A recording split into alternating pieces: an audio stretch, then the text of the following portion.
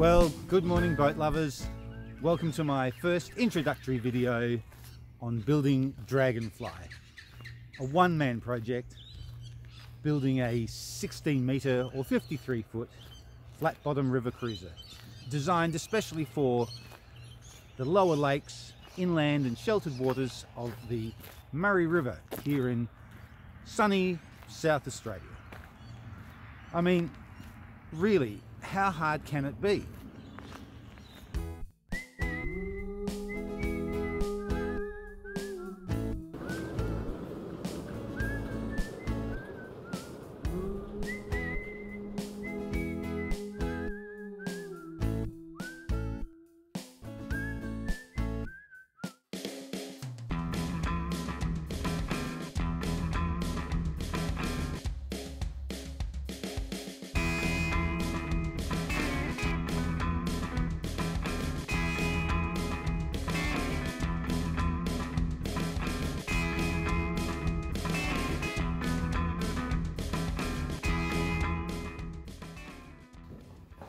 Right, so here's the boat.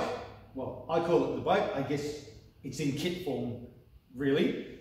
138 sheets of 12mm thick BS 1008 British Standard Marine plywood. All we have to do is put it together and turn it into a full-size one of these.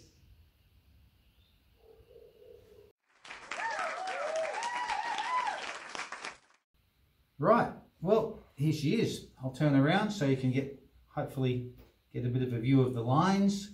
I've tried to base her pretty much on the style of the gentleman's cruisers of the 20s and 30s, with a bit of a modern twist.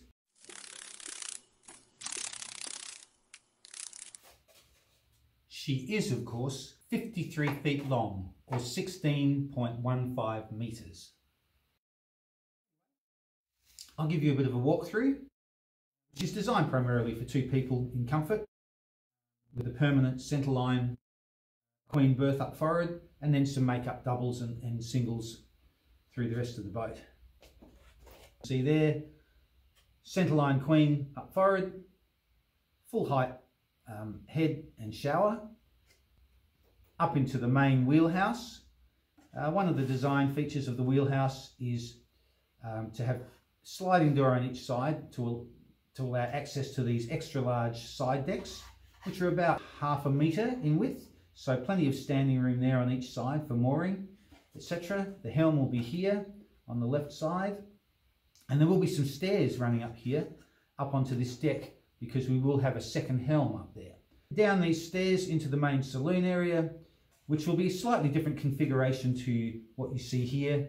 We'll actually have, instead of the central corridor, we'll have an offset door here and an L-shaped settee, which will convert into a double bed for guests, but still allowing enough space for walking through without having to move the bed. And then through into the galley, quite large, with the full-size fridge, gas stove, sink, etc. And then through into what I like to call my outdoor area. This back area will be enclosed with drop clears, canvases, and of course mosquito netting. This will also sleep two people by converting that little table at the back into a double bed, so that converts there. And this is a full-size single bunk here as well. I can hear you asking, what are you going to power it with? Well, that's an interesting question. After much deliberation, I decided I would power it with twin 60 horsepower 4-stroke outboards hidden under the aft deck. So this of course will all be enclosed.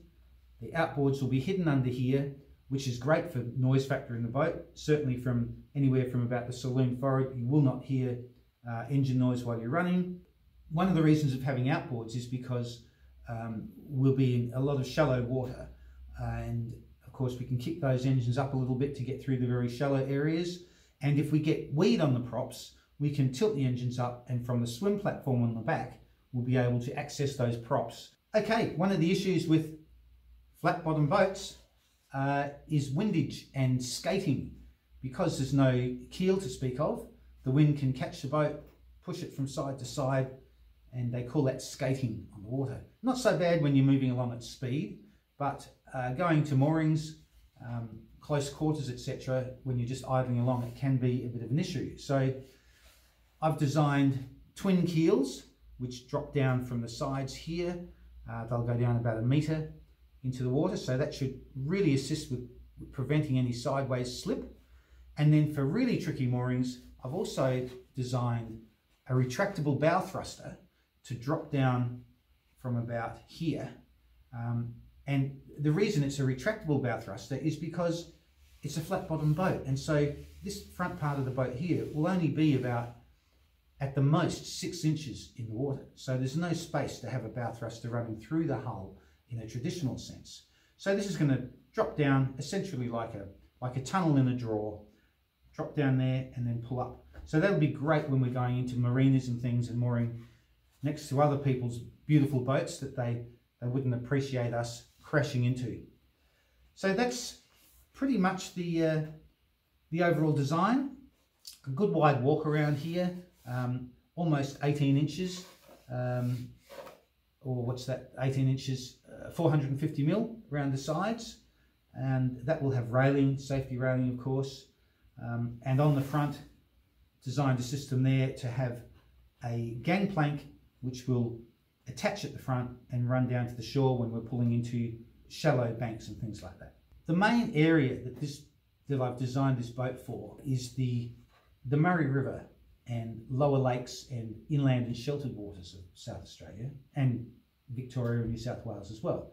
That river runs through 3 states, so we've got plenty of water to play with, about 2,500 kilometres.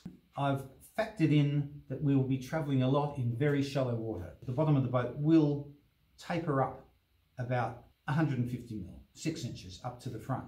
That will allow us to get right in close to those shallow banks and nose the front of the boat right up to the water's edge.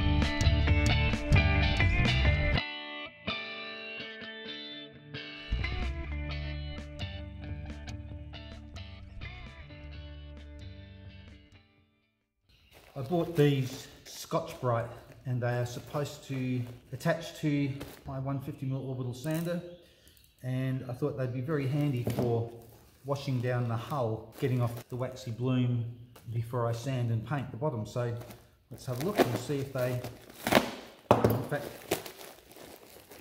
do what they say they're supposed to do. I scrubbed the whole hull down by hand last time before I sanded it, and that was a lot of work. Okay, Well, that seems to be good.